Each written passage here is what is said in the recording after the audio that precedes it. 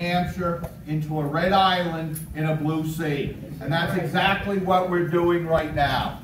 We are ahead in the polls.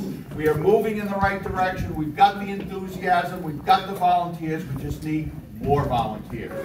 And I want to thank everybody for all the hard work that you've done. I also want to thank you for all the hard work you're going to do, because we need you to do more work than you've ever done before. This, every time, and I've been doing this for 20 years, every time everybody says, this is the most important election in history. Well, guess what? This one is. Because this is a vote between America and socialism. And that is important. It's important for not only us, it's important for our kids and our grandkids. Because if we don't win this, and they get control, the Democrats get control, they're going to push the most radical socialist agenda we've ever seen in our lifetime, if not generations.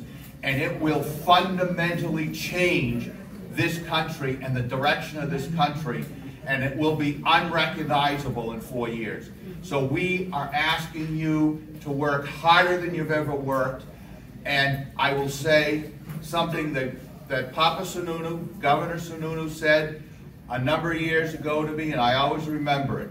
Talk, talk, talk, talk.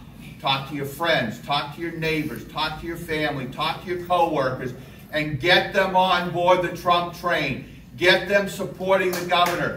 We've got to take back the House, the Senate, the Executive Council. We've got to put Governor Sununu for another 2 years in the corner office, and we've got to make sure that the gentleman who's going to be coming out right after me, Corky Messner, takes down Gene Shaheen, Matt Mowers and Steve Negron take the first and second CD, and by God, we are not going to lose New Hampshire for the president by 2,736 votes, are we? No. Now we have to introduce Corky Messner, the next U.S. Senator from New Hampshire. Corky.